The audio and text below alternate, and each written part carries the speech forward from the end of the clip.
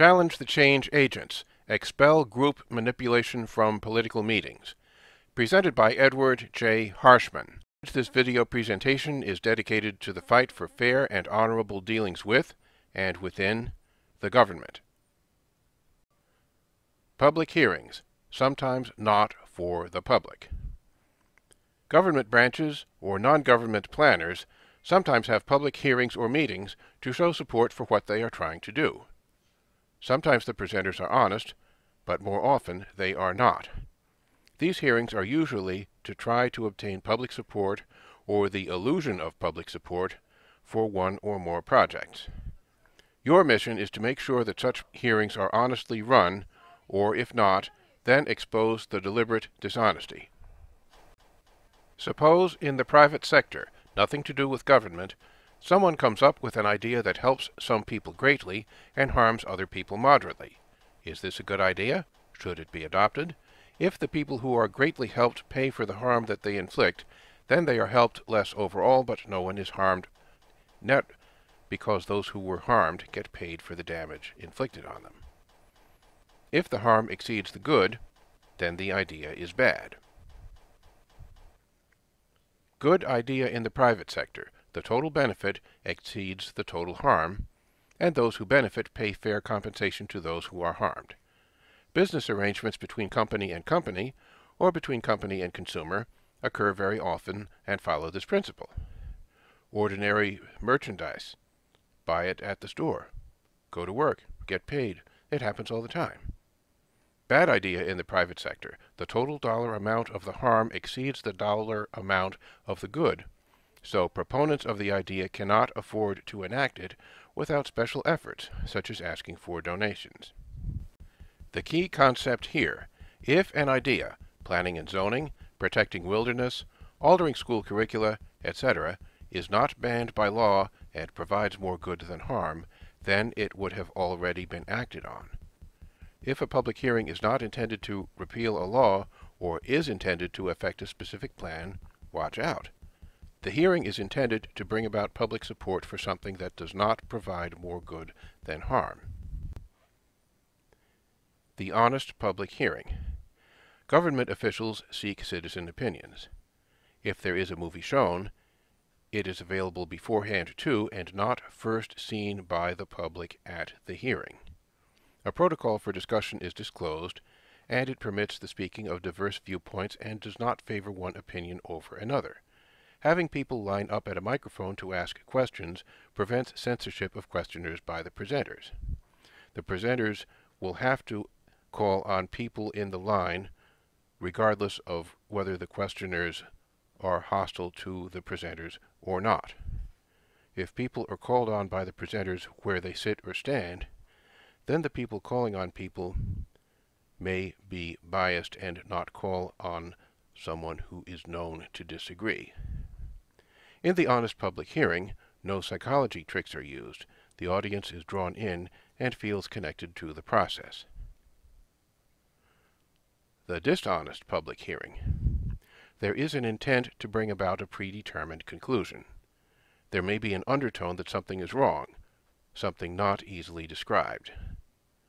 Participation by the public is limited, often subtly. There is a vague feeling about not being connected to the process, a feeling that something is wrong. The public is asked to fill out questionnaires and or participate in small discussion groups. These discussion groups are known to be fertile ground for group manipulation. I don't think it's honest. I think they're actually presenting options that they already are limited to, or they want you to be limited to. And so they want to make you believe that it's your idea, that you had an input and that you came up with this stuff. And so then they use that report back or whatever they're doing as evidence that yes, this has a groundswell of approval, or we're not going to have many problems, or blah, blah, blah. Here are examples of manipulation. Pro-environmentalist music in the background during voting. The presenter admits an intent to enforce what has already been decided on, and the presenter admits an intent to frustrate the participants at the meeting. Now, a confession. I put myself through university as a DJ, and so I have selected a little song to entertain you while you're voting on each of these issues, and I've chosen the song to kind of get you in the mood of the issues that we're talking about. So hopefully you're entertained by it. We're going to go on to the first one, which is clean air. We are here today to implement what we had envisioned and what MTC and ABAG had envisioned in terms of complying.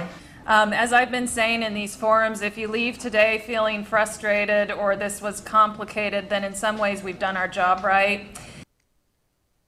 People at the hearing. There is a presenter, also known as a facilitator, or, if brainwashing is known or suspected, a provocateur, or more than one presenter. There are the neutrals, or the rest of the audience. Your mission is to communicate to and influence them. If they learn of manipulation by the presenters, you win. There is the enemy, people, perhaps in one or more organized groups, who push for something you consider wrong.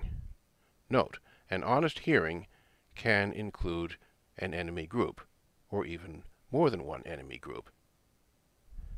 The enemy. City council members, union members tipped off by their union bosses, environmental activists, and people with a self-interest in the outcome of the meeting. They can be told in advance to attend it. Notice to the general public is less prominent, leaving the public underrepresented.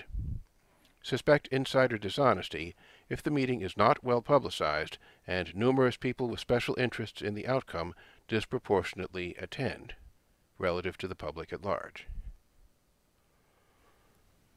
Is a lively discussion wanted or not? Presenters say that they want a lively discussion. They don't want people to leave. But watch what happens later when the discussion content is not what they want. Hooray for the heckler heroes. So you cannot leave early. So it'll look really bad if people leave early. We want a full room and engaged and exciting conversations. This is not a policy setting session. This is about learning about what's important to you. So let's just learn about what's important to you and how you would rank these things. We've got plenty of discussion time planned. Trust the process. There's going to be lots of time for discussion. I want to make sure we answer your questions. Unfortunately, because we have a fairly packed program, we can't be fielding all of the questions that this would be raising. But we're here today to get a sense of what your priorities are. We can't get into the details until we know what your priorities are. We are only equipped this morning to deal with the priorities that are up on the screen. Principles of fighting back. Fight. Don't be polite. If you notice evidence of dishonesty in how the hearing is conducted, then disregard ordinary politeness. What is right may feel unnatural or be rude. You don't want to win a popularity contest, you want to win the debate, or, more realistically, make the enemy lose it. The presenters and the enemy overall will not be won over to your cause whatever you do if the hearing is dishonest. Your mission is, instead, to expose the dishonesty to the neutrals.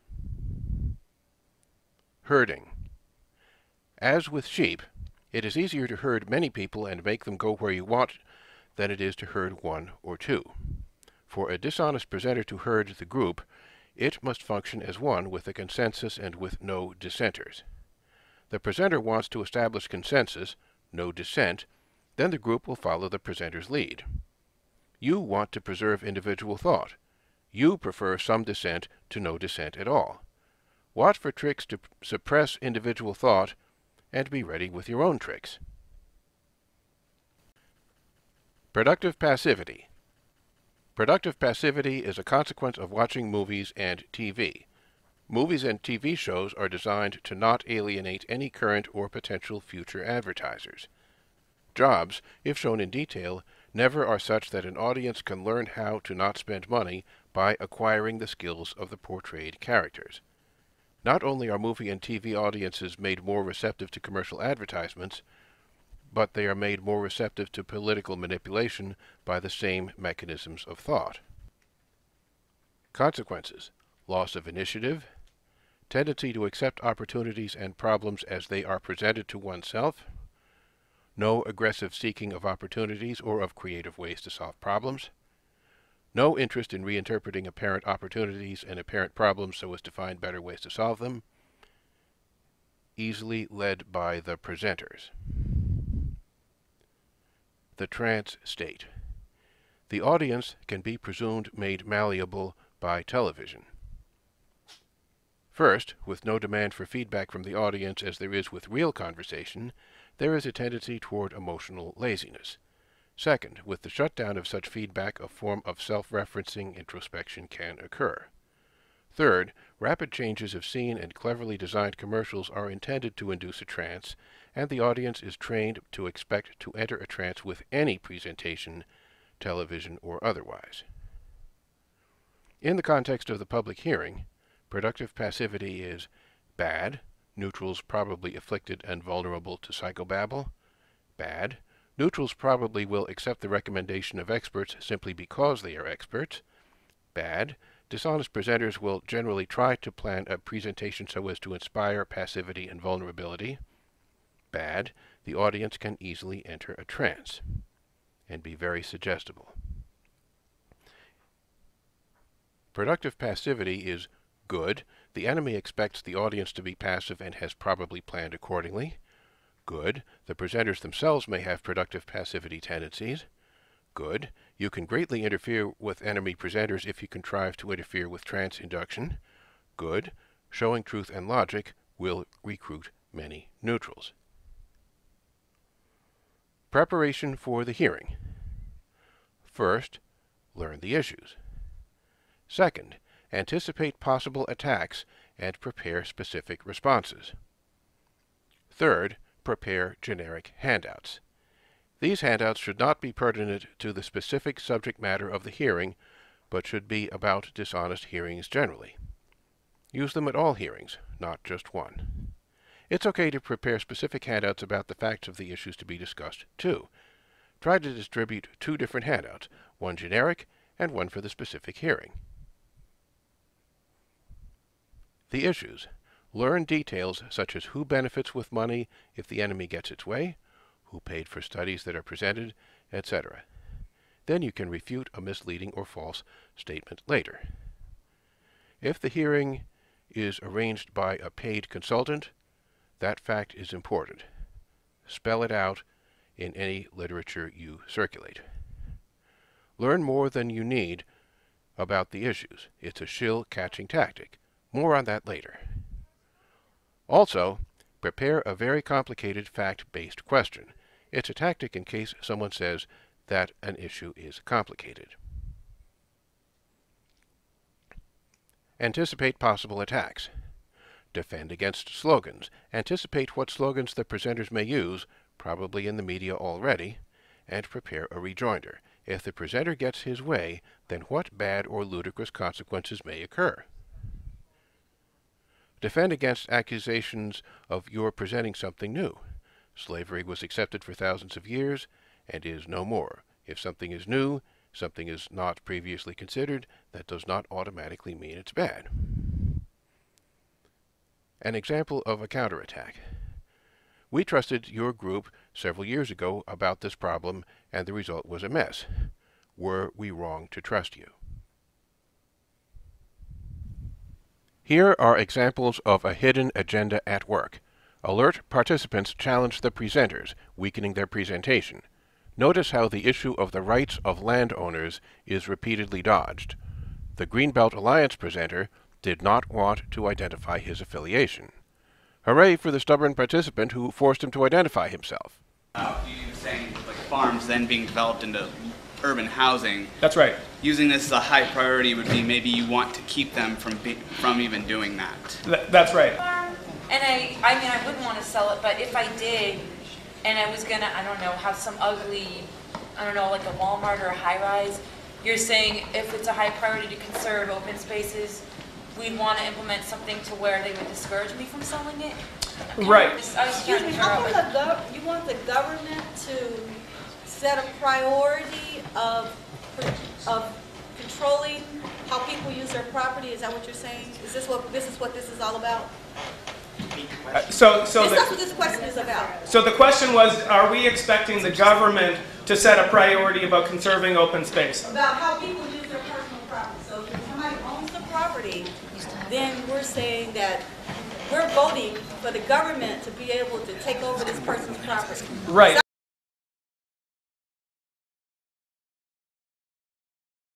Yes, sir. The moral authority of even asking the question. Thank you.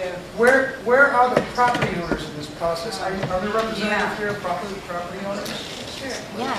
We're very much hoping to engage the property owners in this conversation. That's why we're taking these questions out to the community. I'm a property owner. You have engaged them. Right. I'm a property owner, and it's so hard to make these choices. I want a small house and a big yard. I want to save school, but I have to drive my kids to school. I mean, it's very interesting that I'm concerned about the data that you're collecting under the auspices of let's keep it general. Excuse me, I'm a realtor, and I have a problem with us telling people that they can't build on their own property. That is a problem. It's private property. It's part of that's part of our constitutional values for people to have and be able to do whatever they want with their own private property. And for us to sit here and say they can't use their own property and you're calling it open space is somebody's private property. I have a really big problem with that. Right, so the comment is... I wouldn't want someone to tell me when I buy a piece of property that I can't build on it. Property rights. I have a home and I wouldn't want somebody to rezone it. We were just talking about that here. I don't want my house rezoned. I found a house, I fixed it up myself, and I landscaped it. I did everything to make my house beautiful and a beautiful home for my family. And I would be disgusted if I put that much effort into an old house to redevelop it, and then somebody come and tell me, well, we've decided that this is going to be something else. That would make me very sad. Right, and that's what they're going to do.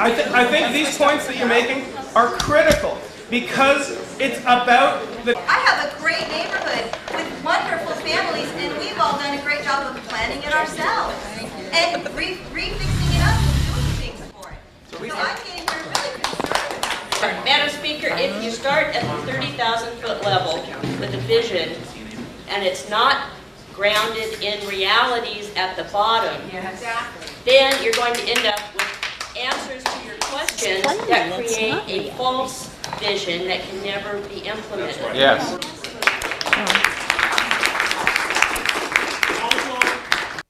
Generic handouts.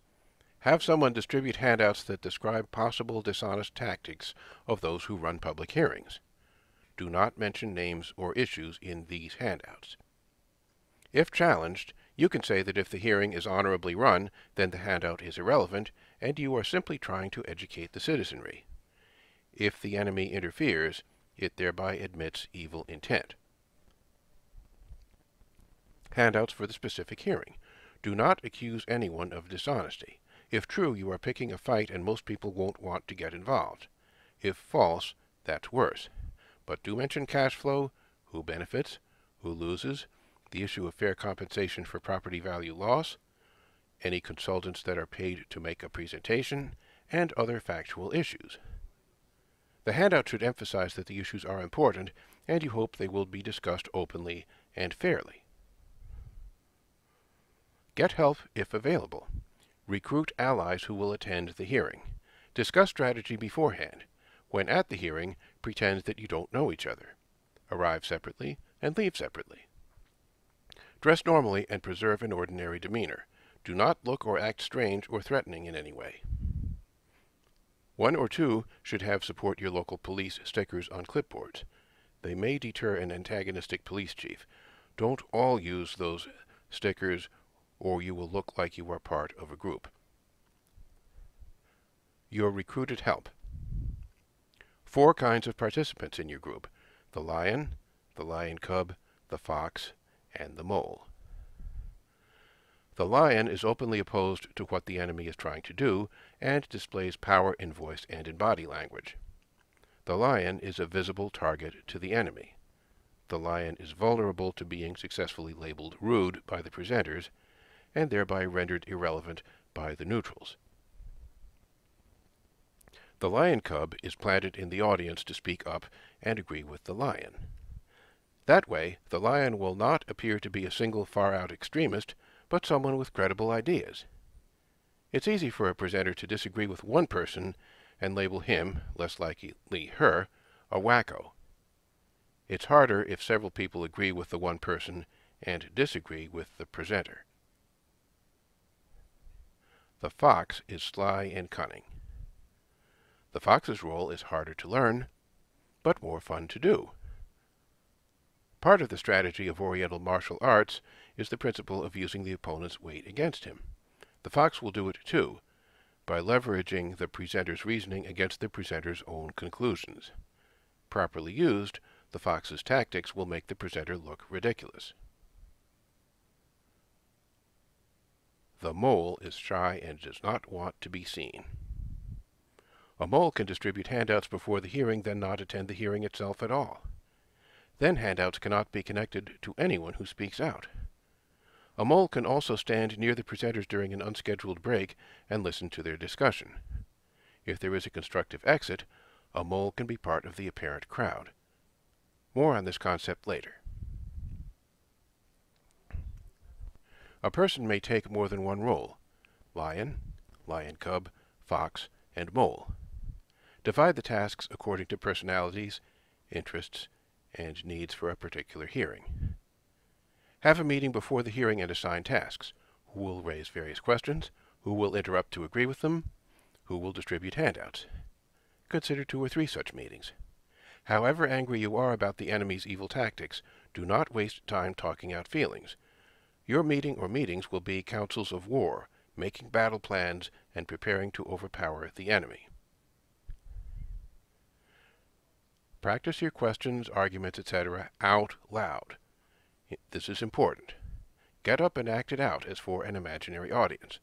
Don't sit still and recite the words, thinking you will learn things thoroughly. You won't. The standing, hand gestures, and speaking will help you remember what you will later do. Also, it is easier to find an error in your scripts, and the embarrassment will be much less if you find it during rehearsal than if you are at the hearing itself. Try to visit the site of the meeting beforehand. Inspect the wires that connect microphones, etc. to the room's public address system. Try to learn how to connect your own equipment in case you get a chance to do so. Unlikely. If the enemy intends to transmit the hearing to the local public access station, call the station and offer a backup live feed, perhaps through the internet, in case of technical difficulties during the broadcast. Arranging for such a live feed does take some technical knowledge. Learn each other's mobile phone numbers. Be ready to send text messages to each other silently. One person should have a phone programmed to respond to exactly one other person with a disruptive ringtone. The disruption will be helpful when fighting trance induction, discussed below.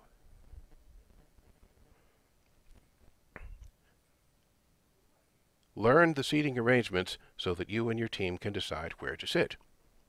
Plan to disperse yourselves throughout the audience area. Don't bunch up together.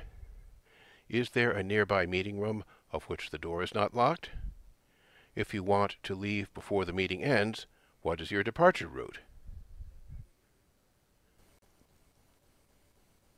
Plan to arrive and leave separately, pretending that you do not know each other.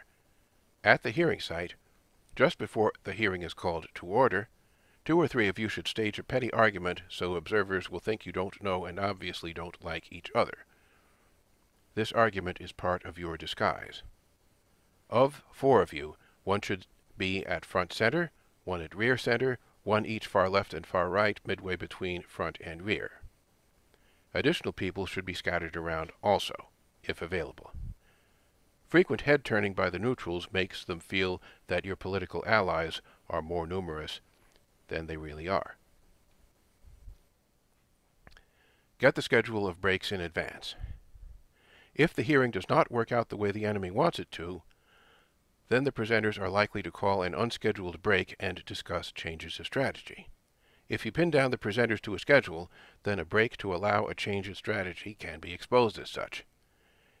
You can ask with the demeanor of a competent but busy reporter who has to know when to call in news. Knowing that a break is unplanned can be very valuable later. Who is the enemy?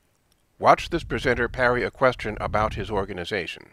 One of our heroes later pins him down firmly. Excuse me, can you tell me who Greenbelt Alliance is?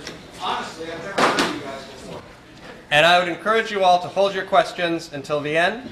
One option of many options is to raise additional revenue to implement some of these improvements by leveling the cost playing field between cars and other forms of transit.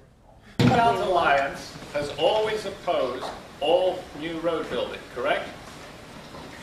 I do not know of a single case. I used to be a member of Greenbelt Alliance. And when you said, look, we need to spread this money around, the vast majority of that needs to go into road improvements. I'm not against your designs in the center of cities, but Greenbelt Alliance has kept saying we need more rail and light rail. That's hopelessly cost ineffective. Well, thank you. These are the sorts of things that we want to be able to hear from you all this morning. I think it's important. So I'm going to turn it back to the facilitator who can lead us through the next exercise. It's important that everybody here knows this is not a government meeting. It's by the Silicon Valley Manufacturers Association. I thought this was a government meeting. Okay. It's not actually. It's actually a private foundation with a lot of these somewhat biased groups. Right. And Greenbelt Alliance definitely has a bias. The enemy's theory. Rely on consensus. Get everyone to agree with the favorite agenda. Never compromise. Make the good guys compromise. Censor dissent, as by peer pressure. Hegelian dialectic, as used here, introduce the opposite of the public's prevailing opinion, the right one, and contrive a discussion toward a compromise, such compromise being the presenter's favorite. Wear out the audience by switching sides during any discussion so that people are likely to come to a consensus, if only because they are cognitively exhausted. Dirty tricks of the enemy. Making participants choose one of a few undesirable options. Secret ballot by electronic device. Practice voting on that device on trivial questions to get used to not thinking before voting. Bar graph with the edge of the bars not at true zero so as to magnify small differences, and a command, quote, trust the facilitator, unquote.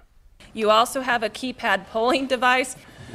Because what we're going to be doing for the first little bit of this segment is just kind of asking some questions about who's in the room to get a feel for the diversity that's represented.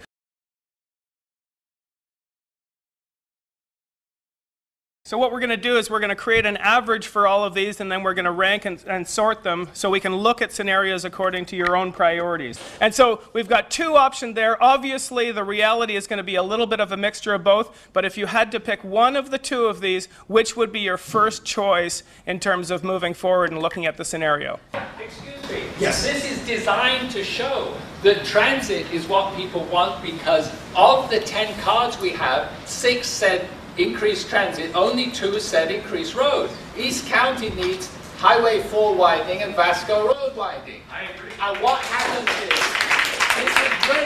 it's great. And this happened the charrette we had in Walnut Creek, where you have put 10 choices, you choose 4 cards, and so some of them say only 2 are for roads. Okay. So you only have 2 roads, the other 2 are going to transit, and the result is, wow, those people want us, half the people want to spend money on transit. It's false. It is a disgrace. Okay. I'm seeing a lot of nodding, so I think we will take that input, and thank you very much.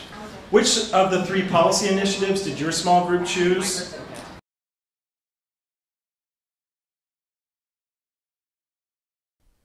Signing in. The enemy wants you to sign in, register, and wear a name tag. That way you can be harassed later or not called on if you attend a subsequent meeting. Defense. Try not to sign in, smudge the name on or lose the name tag, try not to be video recorded. Ladies, please wear floppy hats to interfere with having your faces easily recorded. Have one of your allies sign in properly, using a real name and real email address, so as to acquire notices about future meetings. This ally should not be conspicuous, except possibly at the constructive exit. More on that later. A mole is an ideal person to sign in honestly. You need one honest sign-in. You do not need all honest sign-ins. The movie. A movie may be shown at the start of the presentation. It looks like a simple way to provide information, and occasionally it is honestly used for that purpose. 2 reasons for suspicion. First, it may be intended for emotional shock value, especially if it is not openly available beforehand on the internet or elsewhere. Second, it prevents interruptions from viewers, you, for example, who might interrupt a live presenter with questions or disagreement. Defense against misuse of the movie. Interrupt the presenter just after it is being announced. Rude, but do it anyway. This is not a popularity contest. Say that it seems to be important for the public to know about, which is why it is being shown, and ask where it is available on the internet. Pretend you assume it is available. Make the presenter awkwardly deny its availability if it is not. This question traps the presenter. It uses the agreement principle discussed later. Defense against misuse of the movie. An honest presenter will simply tell you where it is on the internet and that you can view it for free. If the hearing is honestly run, a way to view the movie beforehand will be announced before the hearing. That way, you and your associates can discuss it before the hearing, and there will be no emotional surprise or shock at the hearing itself. A dishonest presenter will use the movie for its shock value. Suspect any reason given for the movie's absent from the internet if it is a tool for a public hearing. That's a shame about the copyright holder's attitude. You say, for example, if the content is so important for us, the general public, to know, wouldn't the copyright holder want the movie on the internet? Ask how long the movie is, how long the entire hearing will be, and how much time there will be for questions from the public. Pretend you know there will be questions. Make the presenter say out loud, no, there won't be any, if that is the case. These questions will probably receive simple answers, but you are quietly trapping the presenter. If the movie took up enough time to crowd out questions from the public, the presenter can later be induced to take the blame. Time for questions? A promise may be made that questions will be taken later. Such promises are broken more often than they are kept. They are intended to keep skeptics like ourselves quiet and malleable, not to inform us of the truth about how the hearing will be conducted. If the promise is broken, then you have no clear recourse unless you prepare for the possibility. Here is a presenter promising time for questions. I'll answer questions at the end, and I'm going to answer. There'll be time to answer some of these questions at the end. Later. Thank you. You were going to answer some questions. Yeah, I think if you No, you said you'd answer questions afterwards. We gave you the time to talk. We want the questions answered now, sir. Yeah. Uh-oh, the promise was not kept. Too bad the audience did not prepare for this possibility. When a promise is made that questions will be accepted later, interrupt the presenter immediately. Rude, but do it anyway. The lion says, "Thank you for your promise to take questions. As surety for that promise, are you willing to stipulate that this hearing shall not be construed as being a hearing mandated for legislative changes or as being admissible for any other official purpose if we the people have less than half an hour for questions and answers?" Learn this wording. An honest presenter will cooperate. A dishonest presenter will be stuck. A dishonest presenter will get evasive or try to attack you personally. A presenter who says he is not authorized to waive admissibility of the hearing can be asked point blank, "Is anyone present at this hearing who is authorized to waive its admissibility?" If not, then who is running the hearing? Bring out the contradiction and the neutrals will be on guard even before any content has been disclosed. Putting the neutrals on guard quickly is very important. You want them skeptical from the first minute and not catch on only later. Whatever the presenter says when asked about that promise, bring it up again if the presenter gets long-winded and seems interested in deliberately stealing time from audience questions that would be asked later. You could have instead said, 10-word summary. We will still have time for questions from the audience, right? If so, that's good. If not, then the audience has been reminded again and will be hostile to the presenter. If you were later told, we are out of time, then remind everyone of any time-wasting ruses that were used. Censorship of live feeds.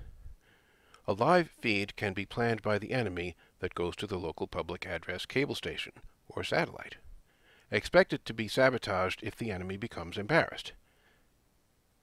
Mass media, the media organization reproducing obvious nonsense, tend to cooperate with the enemy. Do not expect the mass media to explain or compensate for a loss of live coverage due to technical difficulties. Defense. Have a camcorder connected to an internet live feed that is not under the enemy's control, preferably with a battery pack and a mobile phone that supports internet connections. If you were told by your spy who is off-site watching public access that the connection is lost, call the cable or satellite company at once and offer your live feed. Safer. Have two camcorders, one obvious, one inconspicuous. Use the obvious one if permitted. If the camcorder use is challenged, the mole holding the inconspicuous camcorder can record the challenge with the inconspicuous one, and the censorship will be proven and later uploadable on the internet. The sexy presenter. Assume that a well-dressed model appearance presenter with suggestive mannerisms is using sexual tension to manipulate. If you allow yourself to respond emotionally, you will be weakened. The trick is to not be susceptible. Fortunately, if you immediately look and listen and try to figure out why you react as you do, sexual tension disappears instantly.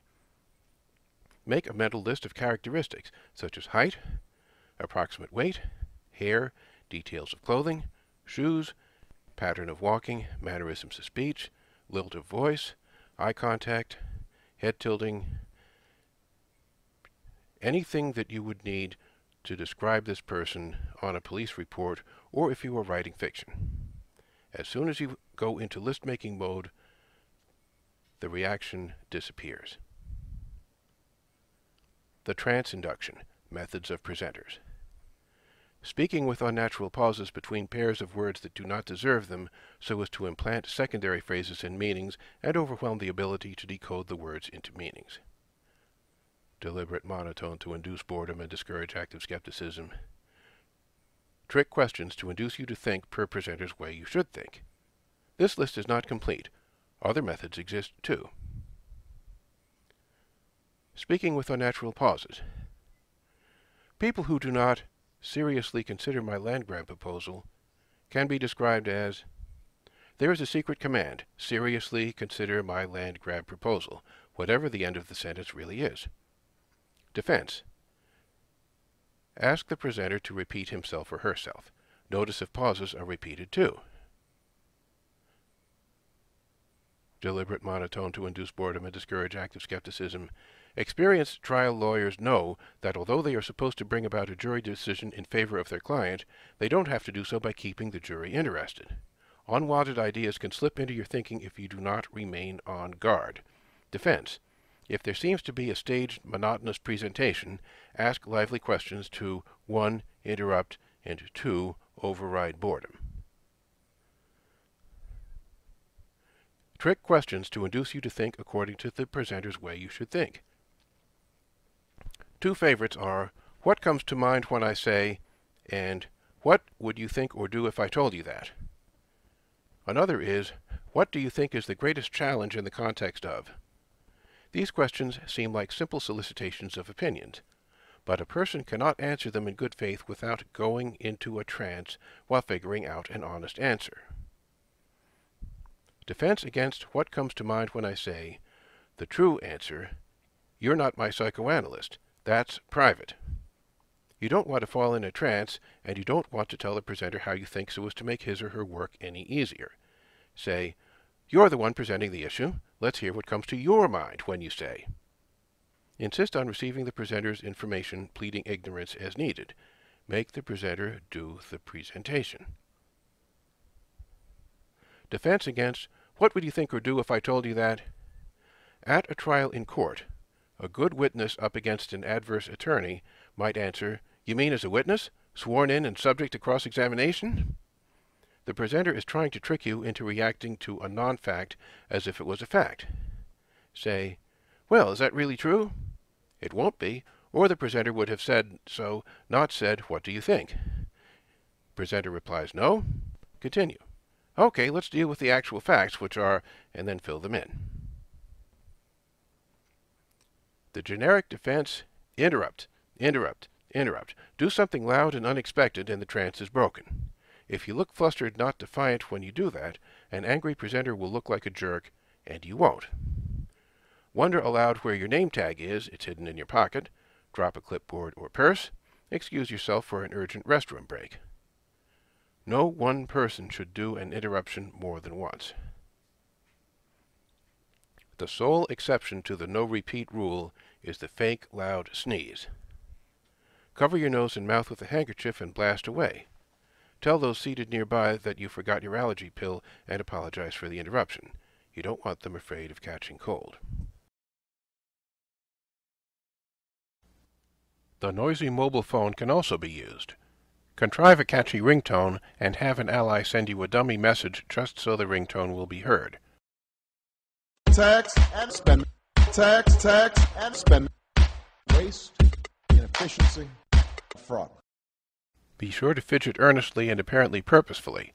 Having your phone in one of several zipper pockets so you apparently can't find it in a hurry is a plus. Push for consensus. A compromise is an outcome that satisfies no one but approximately satisfies people as much as possible. It is an honest outcome and is consistent with irreconcilable disagreement. A consensus is an outcome with which everyone agrees. It usually cannot be achieved in a diverse group of people without some form of brainwashing. Remember, if you're not allowed to disagree, the process is wrong. Consensus is often sought by the enemy. It provides apparent unanimous agreement with enemy plans instead of simply a majority. It also prevents obstruction by those who disagree, because there are none who disagree. In theory, nothing is wrong with consensus. In practice, consensus is a danger sign because it has probably, not always, been reached through dishonest means. Defense against consensus. Explain that you hope for an outcome that has a well-discussed prevailing opinion and that you expect some dissenters. Give as an example the fact that the U.S. Supreme Court rarely expresses unanimous opinions. Emphasize that it is okay if a fair debate leads to a majority opinion and the minority peaceably accepts it. Requiring unanimous belief resembles communism. The dirty, done deal. The presenters may say that they are seeking information about public opinion. If you are careful and they are not, you can catch them in a contradiction. Watch these presenters say that so much preparation has been done for a predetermined plan that public opinion is by now irrelevant, while they say they want public opinion. Hypocrisy exposed. But this is the first time we have substantively put together development, housing, land use patterns with transportation investment. You're not giving us a choice to say we don't like any of them. But you know, we've been working on this for about 6 to 7 months. So if you feel like you're questioning the process, I completely invite you to raise that with your local representatives. You all have representatives here in Contra Costa that sit on the MTC and on ABAG board. And let them know about your questions and concerns about this process. We have a summary level kind of feedback. And there will be, as I mentioned, information from all of these workshops up online. Again, participants put down the keypad. We're just asking facilitators to weigh in. And I think you can trust your facilitator to report. The Hegelian dialectic. The Hegelian dialectic, as the phrase is used here, is the process of taking one extreme position, discussing it while discussing the opposite extreme position, and creating and defending an intermediate viewpoint. The enemy can take your rational position, invent an opposite position that is very far out and beyond the enemy's intended position, and work toward the intended intermediate viewpoint. This intermediate viewpoint may actually be extreme. It is merely less extreme than the invented far out position. It is also the enemy's preferred outcome. Detecting the Hegelian dialectic. Remember your original beliefs and the facts from which they are derived. Do not let anything change your beliefs except proper presentation of facts. Watch for presenters whose stated viewpoints change during the proceedings. Ask presenters who mention various viewpoints if they represent the presenter's real opinions. An evasive answer suggests Hegelian dialectic at work. The cooperative answer. Early in the presentation, if the presenter asks a loaded question and is obviously seeking a particular answer, offer it immediately. This tactic seems to be helping the enemy. But if you don't, then someone else in the audience will, and most likely the someone else won't be an ally. By offering the desired answer, you are investing in goodwill, and the presenter is likely to call on you later. When called on later, you can give an answer that is damaging to the enemy and favorable to your cause. Agreement. The fox will use the agreement principle often. Whenever possible, begin a question or an interruption by agreeing with the apparent intent of the presenter, then make your point after doing so. Never openly argue, but make argument difficult for the presenter. The presenter can't argue with you if you agree. Caution: presenters often start their replies to your questions with apparent agreement, then transition to their biased and evasive stuff. Martial arts teach the principle of using the opponent's own weight and momentum against him. The fox will do it too. Show that the enemy's stated opinion leads to a ludicrous or otherwise unwanted conclusion. Then the presenter looks ridiculous or unreasonable, and you don't. Choose your wording so as to be for something, not against it. Negative question. If you want to make a point, try to do so with a question that includes not or a contraction of not, isn't, doesn't, don't, etc. Doing so limits the possible responses of the presenter. You are trying to pin down the presenter so as to either concede that you are right, very unlikely if the presenter is well prepared, or, more likely, be seen by the neutrals as unreasonable. Your implied allies. If you want to make a point, try to do so by mentioning many of us, most of us, everyone where I work, etc. Don't state your opinion as if it is only your own. First, you are cueing the lion cubs to chime in when you are finished and the presenter has responded. Second, you are inviting the neutrals to agree with you even if they hesitate to follow a maverick or what looks like an extremist. Third, you scare off a presenter's attack that presumes you are alone and no one else holds your opinion. Answering the wrong question. Beware an answer that does not match the question exactly. It is a trick used by dishonest presenters to divert discussion from the real issue to one that they prefer to review. Experts call this process reframing the debate, changing what is being discussed from the original true issue to a side issue or something related but actually irrelevant.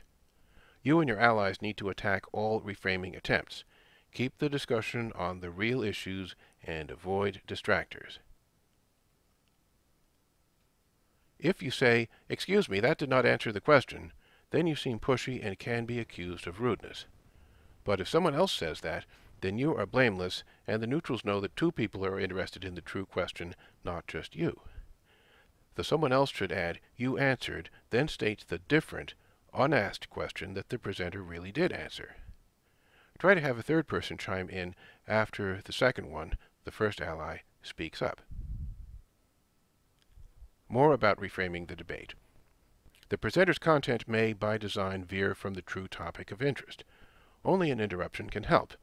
To avoid seeming pushy, wait until the content is obviously irrelevant before speaking up. A restrictive answer, one that actually says little, by a presenter can be challenged. Pretend to agree with such an answer, then firmly redirect the discussion to the true issue. Tautology. A tautology is an invalid form of logic in which one fact is proved from a second and the second is proved from the first. The state government endorsed this education plan because the school boards say they like it. School boards like the plan because the state government endorsed it. Either statement alone is credible, though worthy of further inquiry.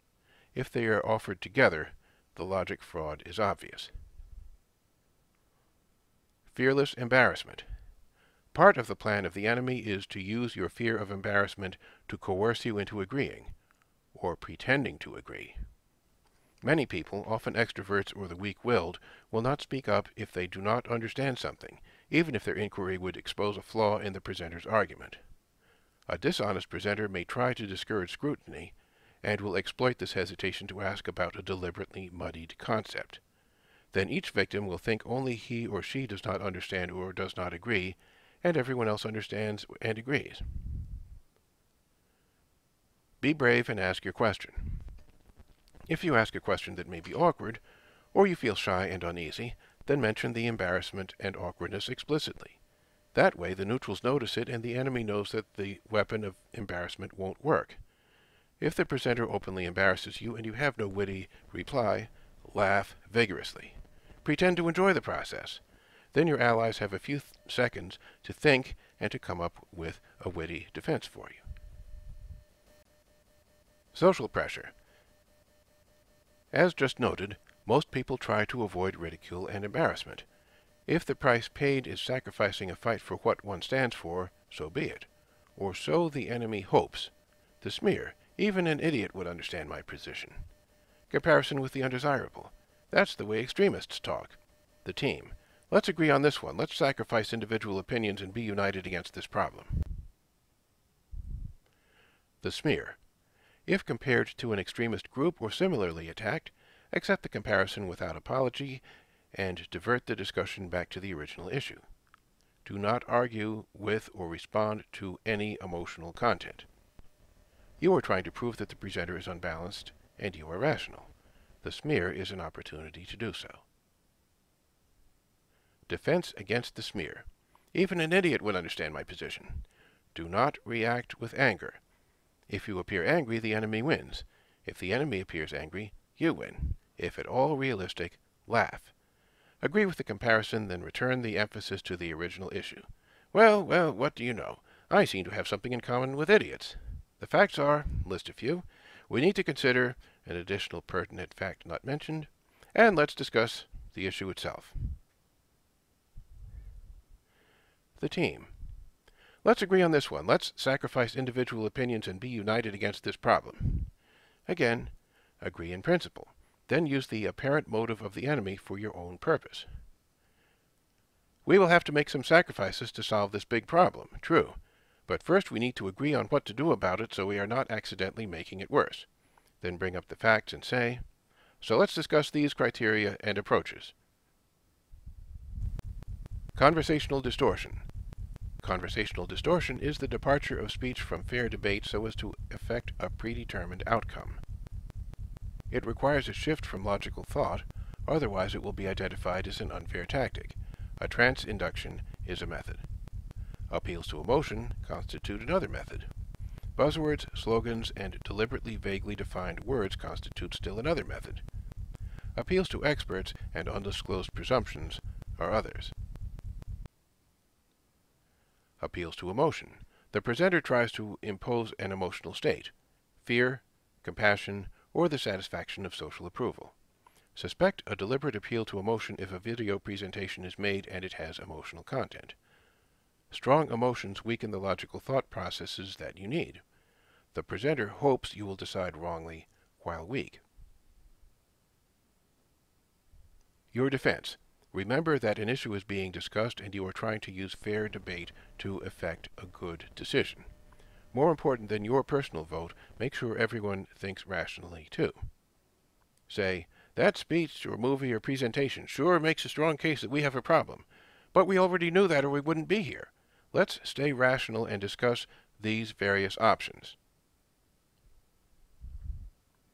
Defense against buzzwords and words with vague definitions. If you sound knowledgeable and authoritative when you challenge the presenter, you look as if you are in a power struggle. And you are in a power struggle. But you should not induce a clear confrontation because the presenter is in charge. You are likely to lose such a struggle if you make its existence obvious. This is a job for the fox, not the lion. Interrupt, appearing befuddled and stupid. Apologize for interrupting, then ask what is meant by paradigm or whatever, and insist on understanding what the presenter is saying. You are announcing an intent to understand, so you cannot be dismissed as closed-minded. You are also using a tactic fearless embarrassment. The presenter pretty much has to admit that you are not supposed to understand if you corner him or her into a confusing answer. Try, if possible, to make the presenter give clear definitions for all buzzwords and technical jargon. The presenter hopes you will passively follow along with the presentation and not quite understand the facts, but you have derailed that train of thought by insisting on factual clarity. When facts are clear, rational decisions will be made. Slogans are catchy phrases that often oversimplify concepts. They can provide good summaries for legitimate concepts. They are problems only when their existence is used to justify their meaning. Haven't you heard the slogan global warming? Absolute defense against implicitly trusting a slogan. I've heard Heil Hitler too, but I don't agree with it. Another misuse of slogans, apparent agreement based on deliberate ambiguity. Improve the plight of the poor may mean increasing their welfare payments. It may instead mean erasing zoning laws and building codes so that they can live more cheaply and walk to workplaces. Do you want to improve the plight of the poor? Yes? You just agreed to whatever the presenter wanted you to agree with. Appeals to experts. If someone has studied a problem for years, written books, and taught in college, then that person can be presumed to be very knowledgeable. But that does not mean trustworthy. The Pope thought the world was flat, and so did his associates, but Galileo said it was round. The Pope's experts were wrong. Irrelevant qualifications have been offered for centuries. The Pope said the world was flat. Who oversees the credential-giving people? May 6, 1985. Congressional hearing on farm problems. Actresses Jane Fonda and Sissy Spacek testified at the hearing, for they played the part of farmers in movies. They were not real farmers. Their testimony is relevant only if Congress is not actually governing, but just acting as if it did. Defense. Ask the expert, if present, to explain the reasoning for his or her position. A sign of genuine expertise is the ability to explain a difficult concept so that ordinary people can understand it. Beware the expert who does not succeed, or, worse, does not even try to explain a difficult concept so that the average citizen can understand it. Ask the presenter if opposing experts will speak too. Of course the answer is no. You are trying to show bias. Ask the expert to disclose opposing viewpoints and explain why their reasoning is wrong. Once again, you are trying to show bias to the neutrals. You may be told that the answer is too complicated. Ask your prepared complicated question to prove that you and your cohorts can withstand complicated concepts. Then the expert will be trapped. Either answer the original question honestly or be exposed as biased.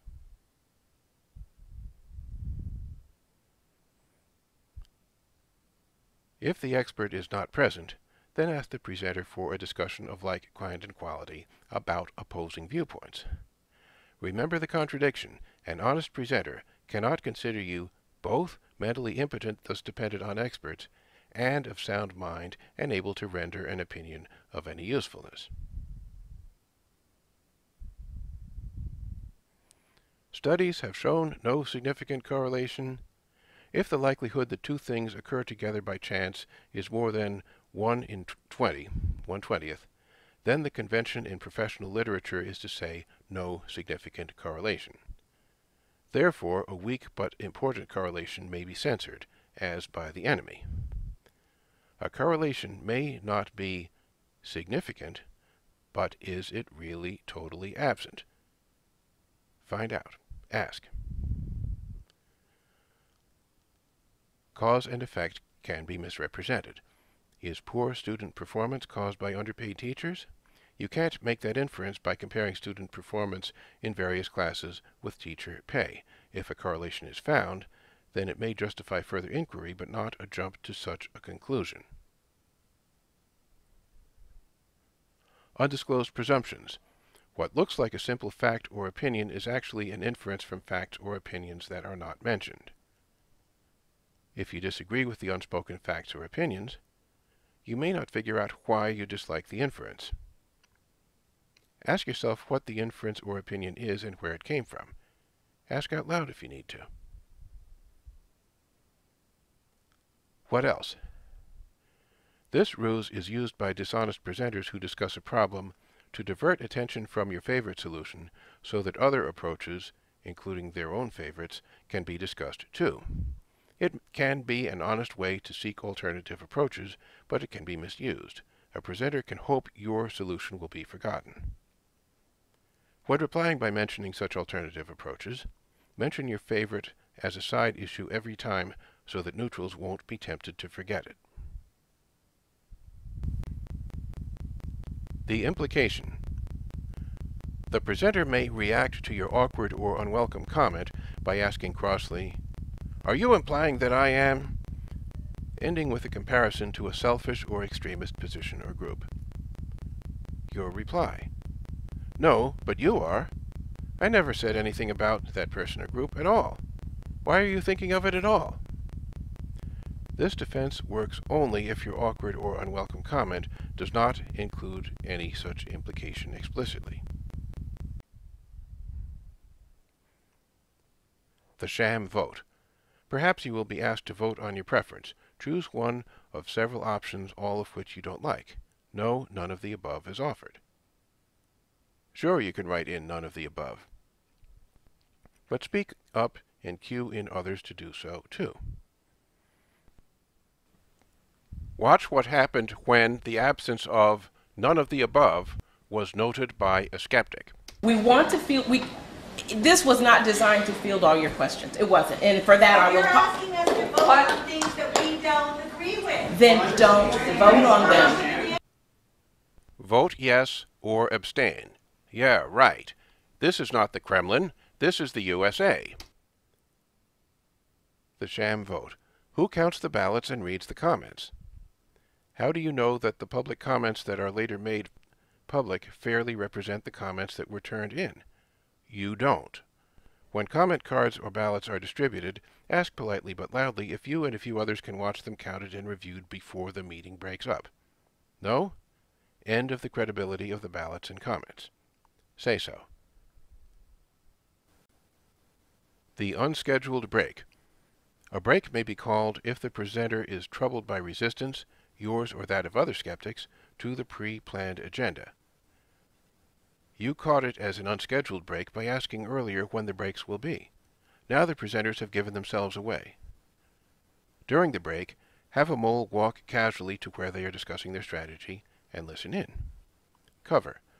A second ally chatters to the mole, who pretends to listen to the chatterer, but actually listens to the presenters as they plan their revised strategy. The unscheduled break is good news. The enemy is retreating. The mole is gathering information to be text-paged to you and your allies. But that's not all.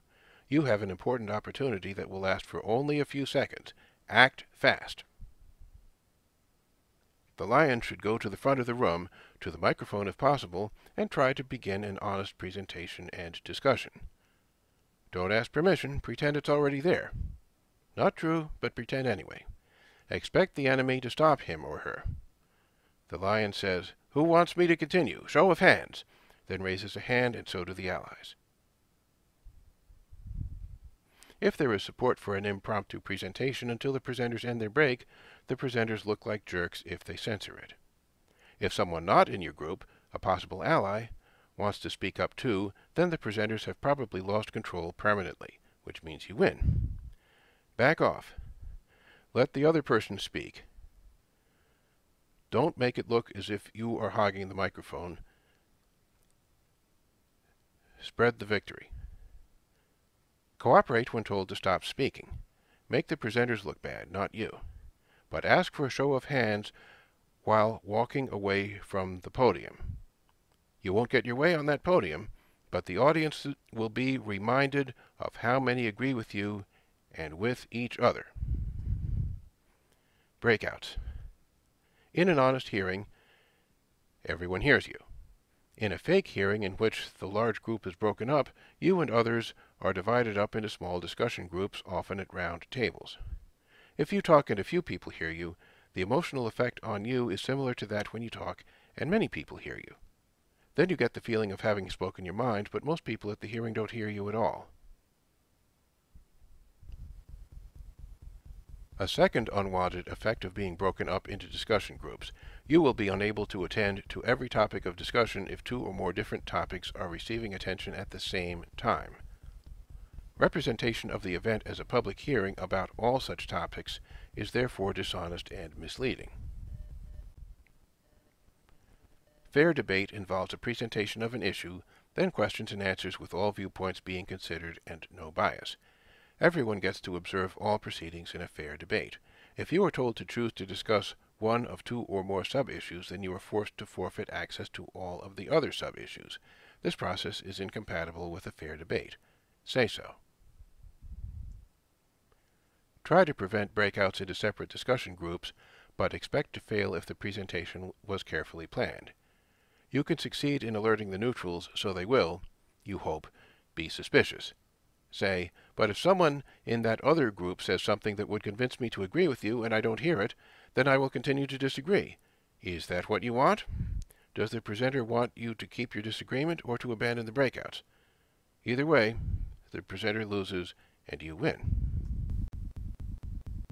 In a brainstorm that is part of a breakout session, approaches to solving a problem are solicited. The what else trick may be tried. Defense. When responding to a make-a-list question about solutions to a problem, always say the number of items already on the list. That way the presenter cannot pretend to forget any of them, including your favorite. Return to your favorite if the presenter is about to infer a consensus. Detecting plants and shills. As you and your group are secretly allied, assume that the enemy has secret allies too. If at a round-table discussion, converse with your table mates about generic topics and conceal your background and opinion. Observe the body language and degree of enthusiasm and complexity of sentence structure of your table mates. Then allow the discussion to switch to the issue and observe again. Make a trivial but clear mistake when reciting the facts of the issue, not an indefensible opinion, a false fact. If speech becomes more rapid, sentence structure becomes more complex, and enthusiasm increases when the topic shifts to the issue, then you are probably observing a shill. If an allegedly non-committal table mate catches your factual mistake, and it is obscure enough to not be obvious, then you are probably dealing with someone who is prepared well and does not want to be seen as such, a shill. Correct your factual error with well-faked embarrassment. Then disclose your detection skills and your inference to the other table mates. Questionnaires and checklists. Assume that if questionnaires are used, then they will be used to make table mates argue with each other. Do not cooperate with the questionnaire by ranking things in order of preference. If clean air is good and so is access to transportation, say that they are good. If control over land used by people other than their owners is bad, say that it is bad. Remember, legislators will eventually say yes to some things and no to others. Laws permitting one thing and prohibiting another don't rank the good and the better, the bad and the worse. If there is a multiple-choice question or a series of them, and your preferred answer is none of the above, then write it in by hand and don't choose any pre-printed option. Otherwise, you will be misrepresented as approving one of the options on the multiple-choice question. Tell your table mates that you are doing so, and why. If challenged by the table's presenter, insist on not being misunderstood, and stand firm. You are insisting on the right to choose none of the above, and to say yes or no instead of giving rank-ordered preferences. Someone not the table's presenter may object to your attitude. If so, and you have identified the person as a shill, explain your reasoning. Then the neutrals at the table will know that they have been set up, and will probably take your side. The ultimate breakout, the constructive exit. Use it if there is an obvious impasse. Appear bored, not argumentative. Say with a yawn, "Well, I guess I've done everything I can here." Then you get up and leave, and your allies leave with you. You hope to take some neutrals also. Write to the government agency that sponsored the hearing, and note that subsequent voting at the hearing is misleading. Explain that because a significant number of people, you don't have to say it's only 2, 3, whatever, walked out, any questionnaires and any voting that followed do not necessarily represent the public's opinion. Politely insist that if the issue is important enough to be worthy of a hearing, then it is also important enough to be worthy of a formal election if the will of the public is relevant. If you noticed an unlocked meeting room earlier, offer to take your allies to it. Explain that you will be discussing your own point of view and will prepare a memo to the appropriate government agency. Insist on explaining. The presenter will probably try to stop you, but you can refute most such attempts. How to refute interference from a constructive exit to another meeting room by the presenter. Who supports my right to start my own discussion group? Show of hands. And immediately raise your hand. Your allies will do likewise. If enough neutrals also do so, then the presenter loses control and you win. Or, didn't we plan to have breakout sessions, you ask? It isn't part of my plan, protests the presenter. It's my plan, you reply. Rigged debate, or whatever, isn't part of my plan. When in your own session in an adjacent room, or a parking lot, wherever, you can present your opinions to your new recruits. Your intent is to prepare a memo that describes your new group's opinions, including any persisting disagreements. Gather information, write the memo, and send it. The media will probably not cooperate. Use the internet instead. The media invest in access to government sources by cooperating with the government and not publicizing dissent. Assume that shills from the enemy will try to interfere. Be authoritative and take firm control of the meeting. Interrupt the ramblers and the subject changers. Expose shills and tell them to get back to the main hearing. Let everyone get a fair chance to speak, including those who disagree with you, if they cooperate with fair debate. Congratulations, you started a new political group. The audience speaks out. Here are participants at that hearing who disliked the process. Don't take my word for it. Listen to them and check the internet for corroboration. I feel just a little manipulated. I was, not given the choices or the choice to speak the views that I had. I was given the option to choose from choices predetermined for me. And I feel like my voice that I came to use wasn't given as much credence as the partnerships of these nonprofits that are already here, standing up, presenting the program to me. And I'm having a very hard time just deciphering how they are so involved so early on in the process when this is being presented to me as a citizen as a new beginning stage program. So I feel very twisted today in that direction. A lot of it seemed to be propaganda. And so I would like to be able to have more of these forums where details to these plans are actually presented and we're not sort of herded into like these, sort of predetermined choices in terms of their ideas of what our plan for our city should be. Kind of like sympathetic to civil liberties, like they'd look the other way if you were smoking pot or something. And then I get here and it turns out if there's all these other things you're doing they don't like, they would rule against you. I don't know if you can do what they're trying to do, where it would work, where it could protect freedom, because you don't have the freedom of where you can live where you want to live and work where you want to work. It seems like it takes away some freedom to be able to accomplish what they want to accomplish. What we need is businesses that are local, that are involved in my locality, and there's no indication of any kind of business that was invited here to come and to comment their views. So